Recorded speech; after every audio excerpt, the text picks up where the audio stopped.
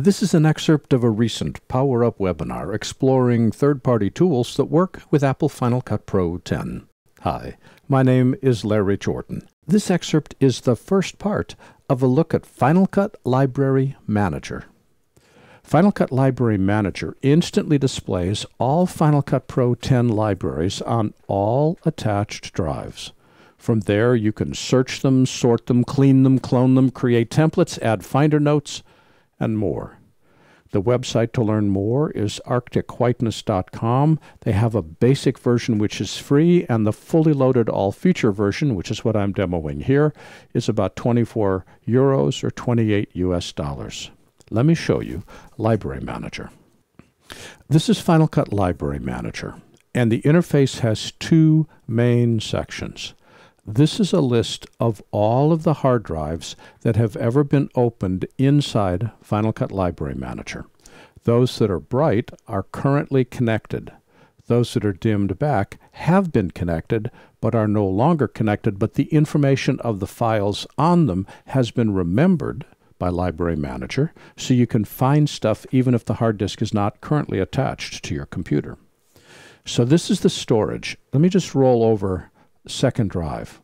Notice a small window opens to the right saying that on the second drive, which is what I principally use for my media and editing, there's 83 gigabytes of original media files, 20 gigabytes of optimized files, 1 gigabyte of proxy files, a gigabyte of optical flow, and 212 gigabytes of render files.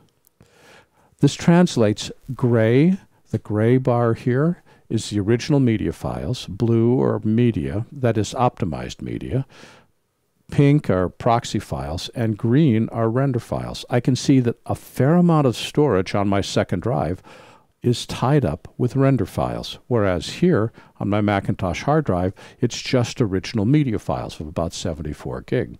Or the RAID that my principal RAID that I use for the really big projects is I've got 1.5 terabytes of original media files and only about 200 gigabytes of render files.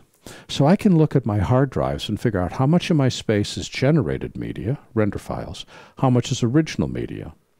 For instance, I can pick up a lot of space. I've got almost 3 terabytes free on the second drive, 2.25 terabytes free on the RAID. But I could pick up a fair amount of space on the second drive by getting rid of render files that I no longer need. That's where the middle section comes into. This is a list of all the libraries stored on all of the checked hard drives. If I want to see what's offline, these are the libraries that are stored on a drive that I no longer have on, GRAID with Thunderbolt, or the files that were stored on transfer. Okay? But I want to see just the files that are online with me right now, so I'll check those. I can click name and I can sort alphabetically or in reverse alphabetical order, which is useful, but what's more useful is let's sort based on total size. And here I've got a file that I haven't used since April of 2016, which is taking almost 100 gigabytes of storage, of which almost all of that is render files. 88 gigabytes of render files. Well, it'd be nice if I got rid of it. I can always recreate render files. Why am I tying up disk space for this? So I'm going to check here, and that tells me that I can get rid of those render files. They're not gone yet. I'm just flagging it to get rid of. Here, I've got a show bed. Well, I don't need that show bed. I can get rid of, there's another 43 gigabytes. Here's another version of that show bed. I don't need that. So I've sorted over 200 libraries. I've loaded the 3 biggest, bubbled them up to the top, and just by deleting the render files for my 3 biggest projects, I'm picking up almost 300 gigabytes of data. My fault, I'm doing the math wrong. It's about 175 gigabytes.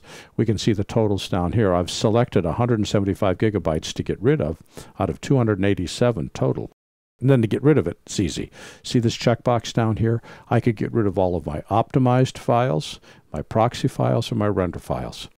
You can always get rid of render files because those are rebuilt whenever Final Cut opens that file back up again. I'm less willing to blithely get rid of optimized or proxy files, but it's as easy to do by just checking the appropriate box. To get rid of it, click get rid of it. It says, okay, we're going to get rid of it. You sure that's true? And I'm going to send them to the trash. And they're done. They will be trashed the next time I empty the trash. And these sizes will get updated throughout. See? They're getting trashed and getting updated. This excerpt has been the first portion of our training on Final Cut Library Manager. For the complete version of this online training, please visit our store at larryjordan.com/store and look for Webinar 205. By the way, when you need to stretch your training dollars, a membership to our video training library saves you money and time. You can access all of our videos for a low monthly price of only $19.99. That's more than 1,400 movies, hundreds of hours, all in-depth and all up to date. Plus, members can attend any of our Power Up webinars for free. Our training covers Apple and Adobe software. We update it every week, and for more information, visit larryjordan.com/membership. And thanks.